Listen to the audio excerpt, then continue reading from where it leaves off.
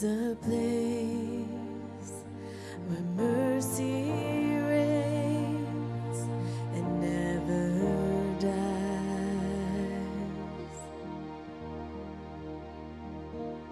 There's a place where streams of grace flow deep and wide,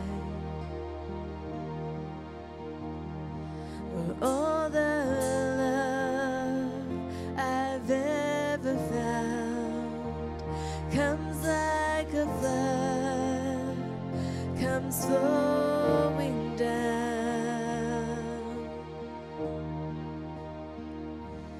At the cross, I surrender my life. I'm in awe of you. I'm in awe of you. Where your love ran red and my sin washed white. I owe all to you. I owe all to you, Jesus.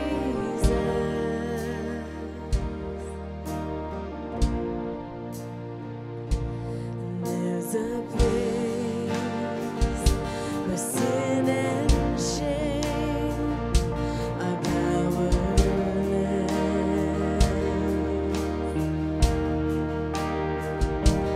where my heart has peace with God and forgiveness,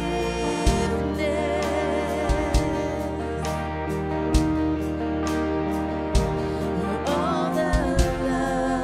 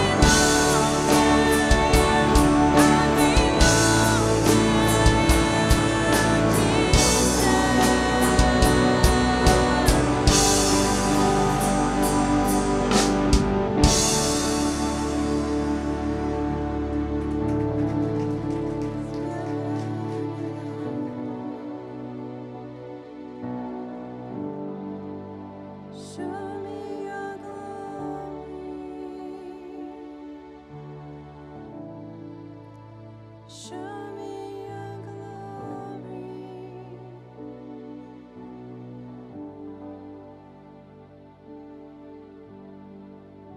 Father, we thank you for your presence in this place this morning. We thank you for this gift of worship, for the ability to praise you. God, we thank you for who you are, for what you're going to do today, that your glory will be shown in this place, that things will happen that only you can do. We love you and we praise you. Amen.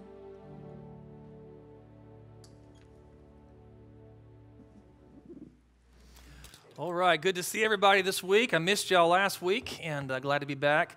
And I'm going to bring a message here in a moment, just a couple things to remind. I know Nikki had mentioned some of these, but if you're planning on participating next week for the community outreach, let me know, because we're putting together projects. If you know of somebody that needs some work, like, a widow lady or some elderly people that can use some work, let us know so we can go ahead and set these projects up. But if you're planning on participating, please let me know.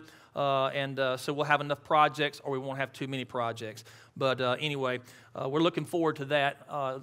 Something we've done in the past years. And it's awesome to go out and be the hands and feet of Christ. Amen. It's awesome just to go out and as a group and corporately go out and help people out, and it's awesome. Great crowd this morning. I'm really encouraged by all of you being here, and I'm going to bring a message. I'm going to continue what T-Cot, my son-in-law, spoke on last week on worship. And so I'm so thankful. Great job, T-Cot, on doing the message last week. Amen. And I'm going to bring a different angle to it, but something I want to teach us on, and it's going to lead into our communion service, which we're going to have at the end of the service. And then, that's kind of the order of what is going to happen. But, we're talking about worship again today. And, what does it mean to really worship? And T-Cot was talking about how that we worship from our heart, and not just through our voices and stuff like that. It's mainly our heart condition, and we worship Him because of what He's done for us, and He's worthy and honor of being worshipped in that way. And what I want to do today is I want to go back to the beginning of time, because from the beginning of time, and let you see how this has revolved and how God has brought worship, and then how it really affects our lives today as well. Now, what is worship really? What is worship? I mean, when you worship something, it depends on you recognize the value of its worth. When you worship someone, then you recognize the value of that person's worth. And it's amazing how that worship has gone on from the very beginning of time. I mean, in the very beginning of time, what happened is the people knew that there was a God or gods out there. They just didn't know who they were and where they are and how to really connect to them. But they knew that somebody had control of everything in this world. Somebody was in charge. Somebody was up there and was calling the shots and knew what was going to happen. And so the early days was the ancient worship. The ancient worship where they just worshiped a bunch of different gods. There wasn't just one God. It was a bunch of gods. And they really looked up to the gods. They valued them. They recognized them. Why? Because they depended on these gods.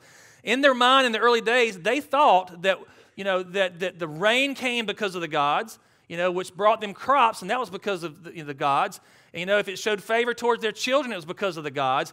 And so they worshiped these gods in a way that they thought would show favor to them. And not only that, when the early ancient age, when they would worship the gods, they would have to bribe the gods. They believed in a sacrificial system. They come up with a system where they would shed the blood of animals and try to bribe the gods in order to get favor and blessings shown on them. And so what they would do is they would sacrifice. They thought that the value of the blood that they were sacrificing would determine how much God would show them favor. Now this was their way of thinking.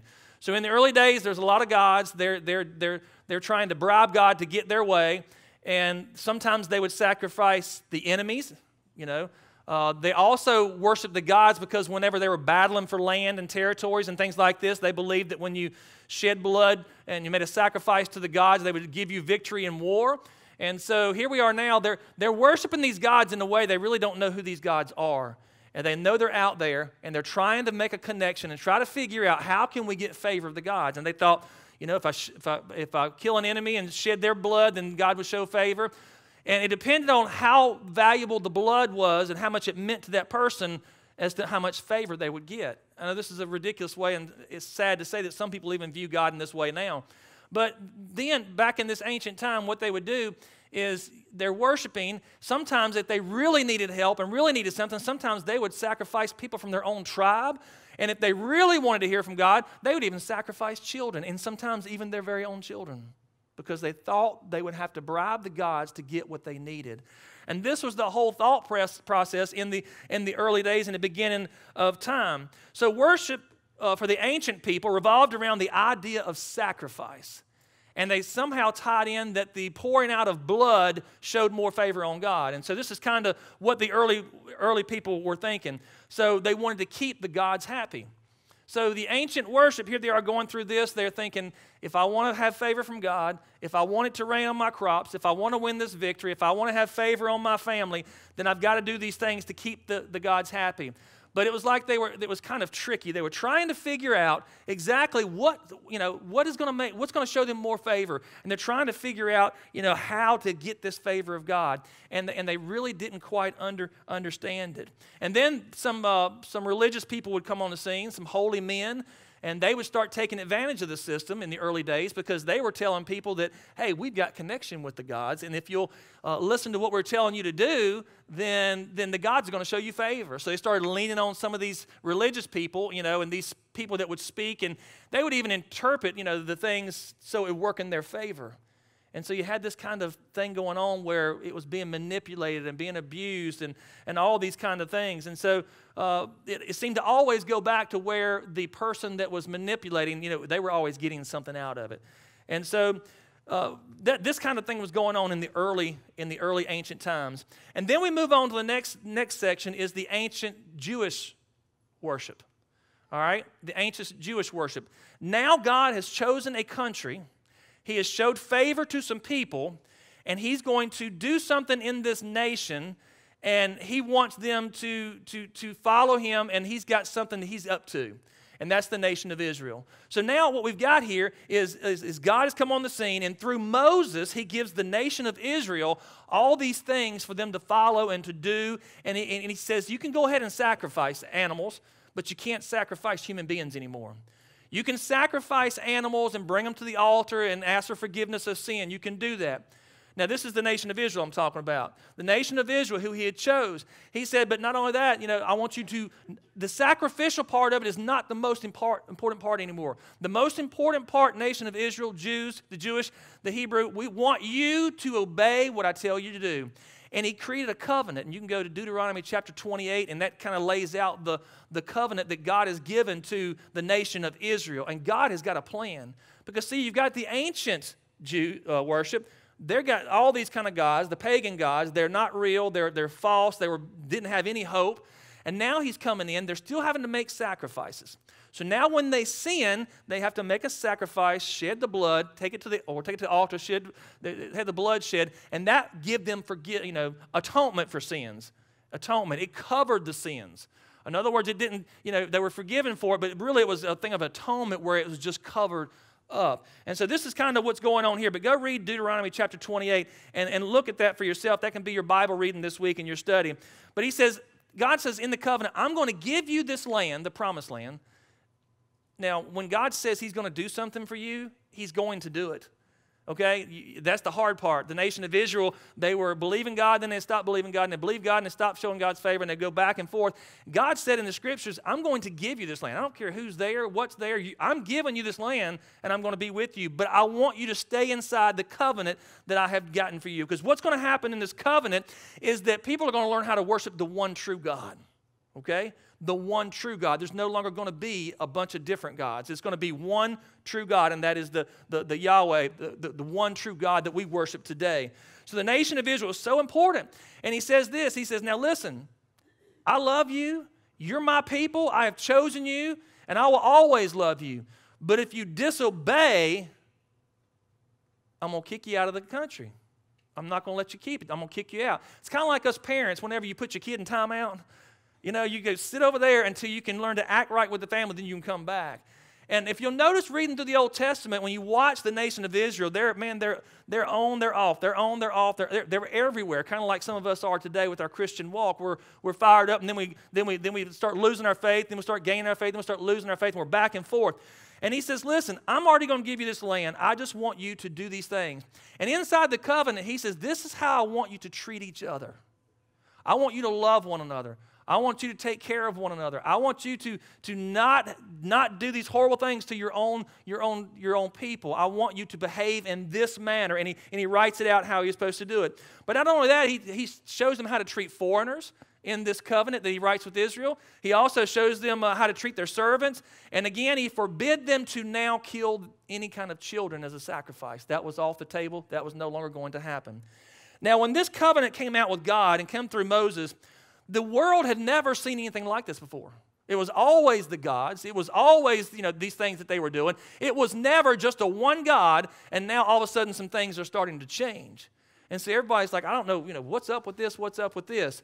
But God says this, and it was just fabulous how that he did this whole covenant with the nation of Israel, because not only he's going to teach the Israelites, the Jews, how to act, but also those other people, you're going to start bringing them in now serving the one true God. So, and this is going to point even towards the future. His whole plan with Israel was to the one that was going to be coming one day.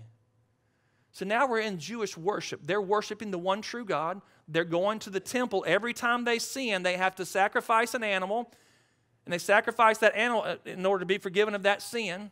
Every single time. Can you imagine every time you and I sin, having to go get an animal and whatever one it was in the, you were supposed to do, and take it to the altar and the high priest, and they would sacrifice the animal every single time. This is what this nation had to do. And so now everything had changed the way that the original people, the ancient worship was. Israel's God was more concerned about obedience than sacrifice. So things are changing now. And then the ancient Hebrew king Solomon said this in Proverbs 21:3. He's already figured some of this out too, but Proverbs 21:3, to do what is right and just is more acceptable to the Lord than sacrifice. He says to do what is right and just is more acceptable to the Lord than sacrifice. In other words, the obedience is your best way of worshiping now. Obedience, doing what I tell you to do, is the worship that I want to have from you. I've got a plan. I'm up to something, but it's so important that the whole world sees you as different. They see you as different. And this is the way it was. Now, this is in the Old Testament, in case you're not real familiar with the Bible. The Old Testament is before Christ comes, and the New Testament is when Christ is here and lives and dies, and then all the writers write about Jesus. But it's two time periods. So in the Old Testament is the covenant that they made with Moses and the nation of Israel. But it's all pointing to Jesus. By the way, the whole Bible points to Jesus, amen? It's all about Jesus. Everything is pointing towards Jesus and what is getting ready to come. So because Israel didn't believe in all the gods, they just believed in the one God. The world is saying, what in the world is going on now? This is just crazy. We've never seen anything like this. And so Israel's sacrificial system was designed to make atonement for sin. And the atonement, if you look at the word atonement, at one meant, you can kind of figure out what it's going to mean. What it is it's a reconciliation. It is a bringing two parties together. It is reconciling is what that word atonement means. And of course, as you know, our sin against God separates us from God. And so now this whole plan that God is working up that is going to eventually come is going to be reconciling us back to God. But the atonement, the word atonement means making reconciliations. It's to cover up something. That was the Hebrew word for it, is to cover something, cover the sins. Not take them away, it was just to cover the sin. Now this is still the nation of Israel and what they're going through. But it was to cover something bad, this was their thought, with something good in order to restore a relationship. So it's reconciliation, covering something bad with something good. So this was kind of the Jewish worship during the time. It wasn't a bribe like the old ancient was. There was no bribe. God says, you're my people. I love you, and I'm with you. But if you don't act right, I'm going to kick you out of the land I'm going to give you. But other than that, you just obey and do what I tell you to do. And we're going to move with this plan. So day after day, the individual Hebrews, the Jews, would have to come and make sacrifices as they would sin. That's on a daily basis. But then something's going to change. Now the Day of Atonement is going to happen. the Day of Atonement with the nation of Israel. And what that means is once a year, the whole nation of Israel would come together and ask for forgiveness of sin for their whole nation. Not the personal sins, because they're doing that on a daily basis. But on a annual, every year, they would come together and they would come into the temple. They would get as close as they could, and they would all ask for forgiveness for their nation, and so that their nation could be forgiven of their sin as a nation for one whole year. And then after that year was up, they would all come back and they would do it again. The Day of Atonement is what it's called, the Day of Atonement. The Day of Atonement, they would do that once a year. That was once a year. They would come back and as a nation ask for forgiveness. But anyway, their personal sins was on a daily basis. The nation's sins were on the Day of Atonement.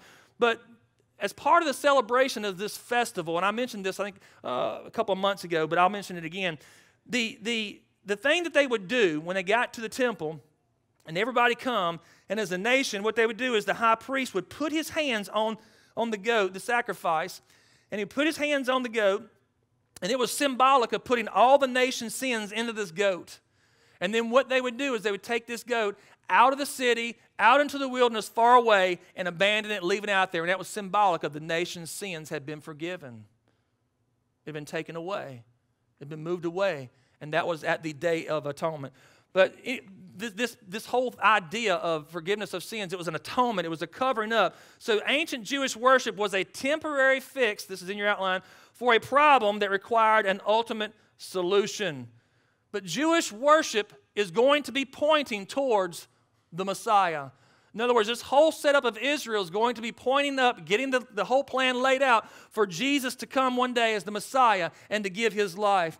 God chose this nation on purpose, Israel. They had a plan through this nation to bring the Savior of the world. And so we have to realize that now obedience is the most important thing for the nation of Israel. If you offended someone, the Israelites, then they had to go and make restitution. They had to go make it right for them. They had to go take care of it. And then something extraordinary is going to happen. The Bible says a man came out of the wilderness. A man came out of the wilderness, like out of nowhere, but Matthew said wilderness, and he was a man that was different. He was a man that God had ordained to come to these people and to do a specific job. He was the forerunner of Jesus Christ. He was going to come and he was going to lay out the groundwork before the Messiah was to come. This is a type of man. He was gritty. He was tough. He wasn't shy. He was a strong man, and he had come on the scene, and his name was John the Baptist. Not somebody you'd probably want to invite to your dinner table. But anyway, he was a guy that God had called to come and lay the groundwork. And now John the Baptist, he come down to the Jordan Valley and down to the Jordan River, and he's down there. Now, if you had a name John, you had to have a last name too, because there was so many Johns. And so John the Baptist, he got his name because he went to a Presbyterian church, and then he went to a Methodist church, and then he joined the Baptist church. So that's how he got his... That's not true. Some of you are going, is that really true? No, that's not true, all right? Just want to make sure you're still with me, all right? But anyway, John the Baptist, he's down in the river, and he's baptizing, and he's, and what is he baptizing in? And they're like, what is he doing? They've never seen this before. And he says, look, God is up to something in our world, and there's going to be a big change. The whole plan is going to be changing, and you better repent of your sins, and you better get things right, and you better be ready, because if you're not, you're going to be in trouble. So John the Baptist is down here telling people, look, there is one coming. There's one coming that you and I need to identify ourselves with. And when I baptize you, that identifies you with the one that's coming and the plan that God is up to. And so this is what John the Baptist was doing down in the river. And there was a lot of people, they were skeptical. They'd never seen anything like this. I mean, they had seen Gentiles go through a ceremony. Now, in case you're new to church, let me just make sure the Jewish people were God's chosen people. But now, all of a sudden, Gentiles could start being transformed. They could switch over to the Jews. Gentiles were another nation, but now some of the Gentiles are saying, hey, I want to worship that one true God. In order to do that, you had to go through a ceremony. You had to go through a meal and go through a cleansing, and sometimes you're baptized in that whole process. So they'd seen it in the Gentiles, but not the Jews. Why have we got to be baptized? Hey, we're from the family of Abraham. I mean, we're God's chosen one. Why would we have to do this? And John says a new order is coming to town. There's a new order coming to the earth. And you need to be baptized and realizing that, hey, I'm going to, for the repentance of your sins, because of the one that's coming, you need to identify yourself with that one. And so he's down there doing this. And then you got your temple leaders who are, they were not in favor of what was going on here, but they wanted to go check it out. So they go down there and they say, hey, they get close to John and they say, hey, are you the Messiah? John says, oh, no, I'm not the Messiah. When the one comes, I won't even be able to, I'm not even worthy to stand in his presence. I can't even, I'm not even worthy to be his servant. I'm not even worthy enough to latch his sandals. No, I'm not even worthy. When he comes, you'll know who he is, but I'm not that one. And then the Sadducees and the Pharisees, these were your really religious leaders, and these were the people that they were probably most honored as far as the people that were in control. And so now they want to come in on it. And so they start moving their way down to see what John is talking about, and they get down real close. And they could see on John's face they had made a mistake. John didn't play. And John sees the Pharisees and the Sadducees, those religious leaders that like to manipulate the system and make their own rules and do their own thing. Now, all of a sudden, they're coming down to check it out. John sees them and he says, you brood of vipers. He didn't hold back, did he? He didn't play. I got to like John. But anyway, he was like, he knew the risk. These were the honorable men. They could have done something to him, but he wasn't going to worry about it. He said, look, you brood of vipers, you have no idea what's getting ready to happen. Unless you repent, unless you get baptized, identifying yourself with the one that's going to come, then you're going to be in trouble. So you need to get this done, and you better listen to what I am saying. And so he's down in the Jordan River, and he's saying, are you ready to repent of your sin and be cleansed of your sin? And are you ready to identify with this brand of new thing that God is about to do in the midst? And some of these people had never seen anything like this. There were tens of thousands of people that came down to the Jordan River. There were so many people. Everybody was coming. The scene was set. They were wanting to know. They really admired or was really intrigued by what John was teaching. It was different. They're thinking, wow, is this something of God? And so you got people sitting on the banks of the river listening to what's going on. And then when God had everything in order, everything where he wanted it in place, one afternoon, one of the most dramatic events happened. And John the Baptist is down in the Jordan River, and he looks up above the crowd up on the hill, and he tells everybody, he says, look. And he points towards him. John 1:29, he says, look, at last, the Lamb of God. The Lamb of God, the one that you know is supposed to be coming. You knew the Messiah was coming, and that is he right there. Look. That is the Lamb of God. He is from God, and he is a gift from God. There he is, who has come to take upon himself and carry away once and for all, not the sins of our nation like they had been doing. He said once and for all, the sin of the world. You see, the ultimate solution had come for the ultimate problem, and that is Jesus Christ. He said, look, the final sacrifice for your sin.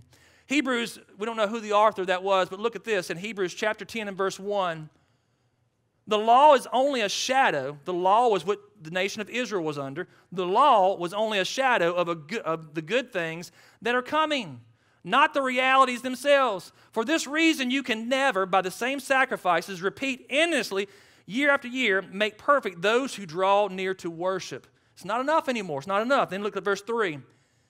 But those sacrifices are an annual reminder of sins. It is impossible for the blood of the bulls and goats to take away the sins. Can it cover them? Yes. Can it cover them temporarily? Yes. But can it take them away? No. What they were doing before in this sacrificial system under the Jewish worship, that would no longer work. And until John said, look, the Lamb of God who has come to take upon himself and carry away once and for all the sin of this world. You see, Jesus came to replace the old covenant. He came to fulfill the prophecy from the past. You see, Jesus came with God's plan in mind. He came on the scene so that the sin of the world could now be taken away, not just covered, but it will be taken away. Sin would no longer be atoned for. God was sacrificed on behalf of the human race. And again, for thousands of years, humans, they were worshiping these gods.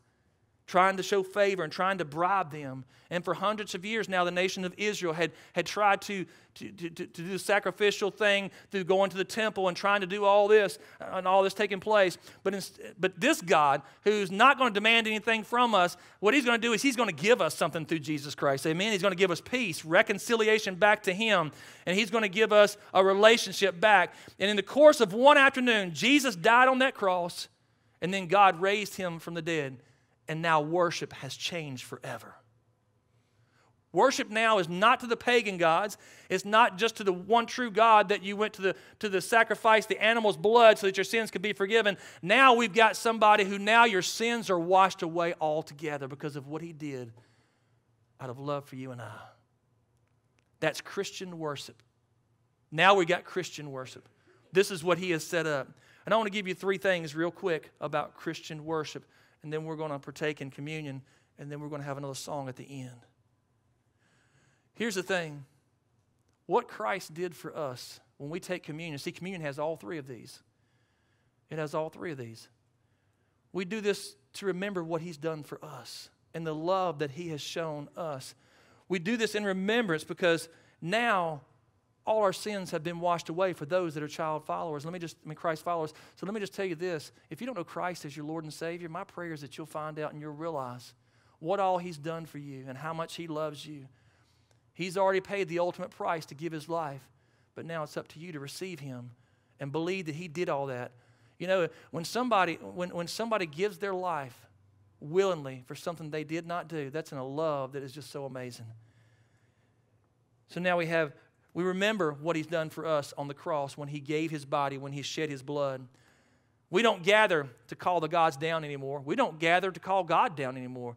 No, God's already came down. Amen? He's already came down and given us forgiveness of our sin and that. So now we remember, next thing about Christian worship is this. We celebrate. As Cotton hit on that some last week, we celebrate. It is a celebration. When we corporately come to worship here at church, it's a time of emotions. It's a time that we really realize what he's done for us. And all the songs that's been written through the years, whether it's been hymns or the more contemporary songs now, the songs have all been written by people pointing about what Jesus has done for us and what we have in our relationship with him. And so when we come to church, man, we should worship from the heart, and it should be a time that we just pour ourselves out. And if somebody predicts their death and their resurrection, and then it happens, hey, they call the shots, amen? They win. If they say, I'm going to die, and then God's going to raise them from the dead, and it happens, yeah, that's a plan that's in place for you and I. So every Sunday we celebrate. But Christian worship doesn't stop here at church. We're to carry it out wherever we go. We're to celebrate. We're to worship wherever we go. Worship is from the heart. Worship is we go out and we care about the one that died for us and gave his life for us so that we can have our sins forgiven. And now he wants us to be obedient to him because he wants us to be the hands and feet. He's got a plan. The Apostle Paul wrote this, and he said this in Romans chapter 12 and verse 1. He says this, "Therefore I urge you, brothers and sisters, in view of God's mercy, to offer your bodies, your living bodies, your decisions, your money, your time, as a living sacrifice, holy and pleasing to God. This is your true and proper worship." So what is worship for us now in the Christian worship realm? It's our bodies are to be a living sacrifice of praise and worthiness to the one who gave his life for us. Our body is to be a sacrifice, a living sacrifice, holy and pleasing to him. We're to offer ourselves. And that leads us into the third one, the last one, is submit. We're to remember. When we take communion, we remember what he's done for us. We celebrate what he's done for us, but then we submit because we are to be a living sacrifice, holy before him and pleasing unto him. And we get ready to take communion here in just a second. We're to think about this whole thing. Communion has all 3 of these. Here's the last statement I'll read. We remember and celebrate what Christ did for us and submit to what his love for us requires of us. We remember, we celebrate, and then we submit. Now I'm going to do an invitation right here and give you a challenge. Now's the time to do business with God, because this is the thing. Sometimes in our worship, we get off track. We take for granted We lose focus. We lose our fire. We get caught up in the things of this world. And this is to remind us, hey, what he did for us was huge. And we should never forget that. On a daily basis, we hold it dear to us and we worship him. But we celebrate. Hey, we can celebrate today. Our sins have been forgiven. He's won. Satan is going to be defeated. He's already defeated, but one day he's going to be finally gone. And we can live with that every day. It's something to be thankful for and to worship and to celebrate. But here comes the hard part for a lot of people, is to submit. To really submit to him. Our bodies as a living sacrifice. Because we live selfish lives. We want what we want. Oh yeah, God's good, but I think this is better. And we live for ourselves and we don't submit to God. You and I both, every day of our lives, we've got to submit to him and say, God, not my will, but your will be done. You are the Lamb of God. You are worthy. You gave your life, and I'm submitting. I don't know how this rests with you. We're going to take communion. You don't have to take communion. If you're new to church and you've never come into a relationship with Jesus Christ, you don't have to take it, and we're not going to look at you strange if you don't. But I will say this. I think that before we take communion, we need to make sure that we're right before him. If we're going to remember and be thankful for what he's done for us, if God brings anything to your attention that you need to get straight, you need to do it before you take communion. I think it's that serious because what he did for us was a huge price. It was huge. In the beginning, there was pagan gods. Supposedly, there was all these different gods. But even when that nation of Israel, they had a big responsibility. But they stayed on the plan, eventually got to where they needed to be, and then the Lamb of God prevailed and finished it up for Christian worship. So I challenge you to pray before God, and we're going to take communion here in a moment. If you don't know Christ as your Lord and Savior, it's the greatest decision you'll ever make in your life. We had a young lady to accept Christ in the first service. You just don't know who's searching and who's looking around. But I will say one thing. If you don't know Christ, you've got no hope at all. I'm not here to be ugly to you. He's laid the plan out. He'd give his life. And now it's up to you to choose him. And the thing is when you choose him, he wipes away all your sins. Isn't that something? Wipes them all away. Never our past, our present, and our future sins. Why would he do that? Because he loves you and he's got a plan for you. But when you choose him, you're welcomed into the family of God. You're a child of God. Nobody can ever take that away from you. If you don't know Christ as your Lord and Savior, maybe you're watching behind a computer screen and God's got your attention. Man, I pray you just respond and let God into your life. Father, we love you and I thank you so much for what you're doing now and stirring our hearts. Lord, this matter of worship, you are worthy. We should be a living sacrifice. That we're willing to be the hands and feet of whatever you want us to do, to love on people in a way that you loved on them, to care about people the way you cared about them, to not be selfish with our own lives, but no, Lord, be mindful of what you want to do in and through our lives so that we can see life change around us happen. And people that are far and in the dark that don't know you as Lord and Savior and are searching, they can find you through our lives because it reflects you. Heads are bowed and eyes are closed. No one's looking around. Maybe you're here and you just need to do business with the Lord. Now's the time you just pray and get things right before God. But if you don't know Christ as your Lord and Savior, what are you waiting on? Nobody's looking around. Everybody's just praying or your head's down. If you're not really praying about anything, pray for somebody. Just pray for God to move. But if you don't know Christ as your Lord and Savior, maybe you're saying, well, what am I supposed to do? What do I need to do? You need to do what the Bible says and call out to it. Believe that he did die for you and that God did raise him from the dead, just like he said it would happen. It happened. 100 people, over 100 people saw him alive after he'd been crucified. It's a lot of witnesses. Saw him alive. He met with them like 7 times. He's alive and well. And if you'll ask him to forgive you of your sin, The Bible says He's faithful and just to forgive you your sin and make you right with God again. He washes them all away, and you can become a new creation. You say, well, I got to get my life together. No, you don't. You get Jesus in your life, and He'll help you get it together. That's the way it works. You just come to Him as you are, and you follow Him, and you watch Him transform your life. And it's a decision you will never regret. You'll never regret it. You say, well, what must I do? I'm going to pray a prayer. It's not some magic prayer. I'm just going to call out to God. You pray something like this and ask Him to forgive you. It's a heart condition. Maybe there's somebody here right now. You need Jesus in your life, and the Holy Spirit is tugging on you. You feel like I'm talking to you, and I have no idea who you are. But your heart's probably beating fast, and you know that this is what you're supposed to do. Just call out to Him and say, dear Jesus, I need you.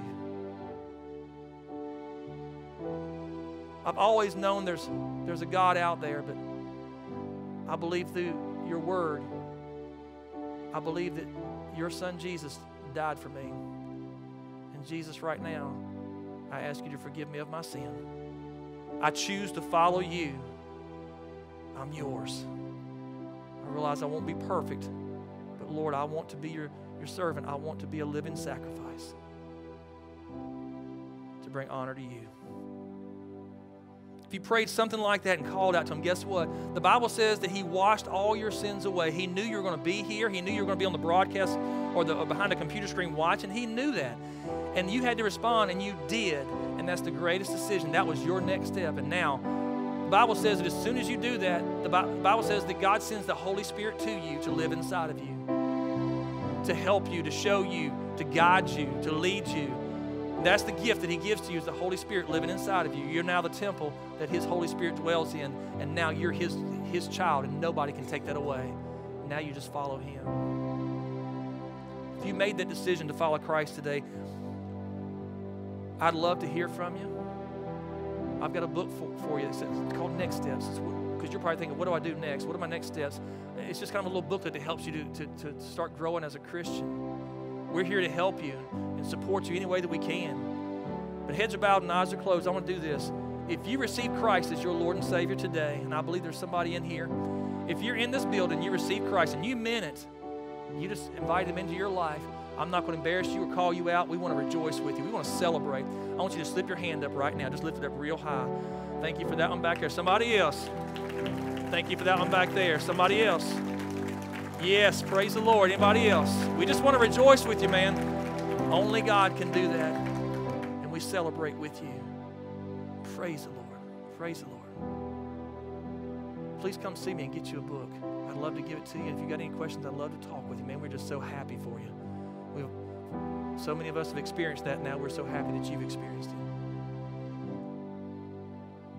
Here in just a moment, we're going to take communion together. And when they pass this out, I want you to just hold on to it until I come back and give you further instruction. They'll pass it out here in just a moment. You just hang on to it. Father, we love you and thank you for decisions made here today. Thank you for these that have come to know you in a personal way.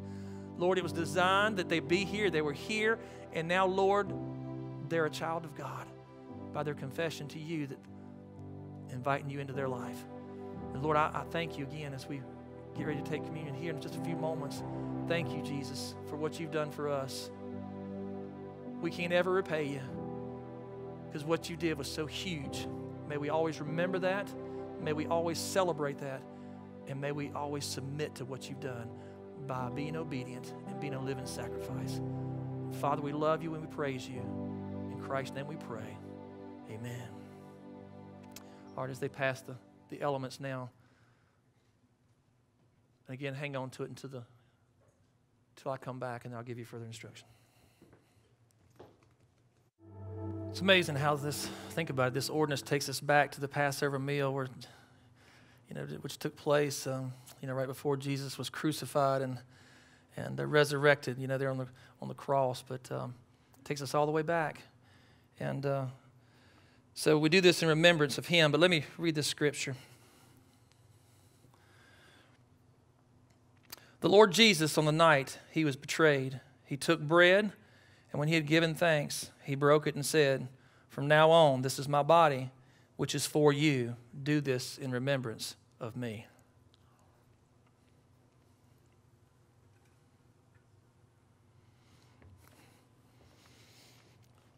And then in the same way, after supper, He took the cup and saying, this cup is a new covenant.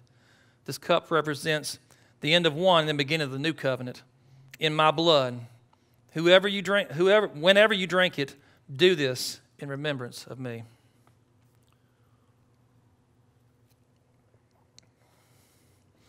And not only are we to do that here, but like I said before, we are to take it out there. Remember him in our daily thoughts and our daily decisions, because that's what he wants us to be, as a living sacrifice. Let's all stand up. We're going to have one more song of worship.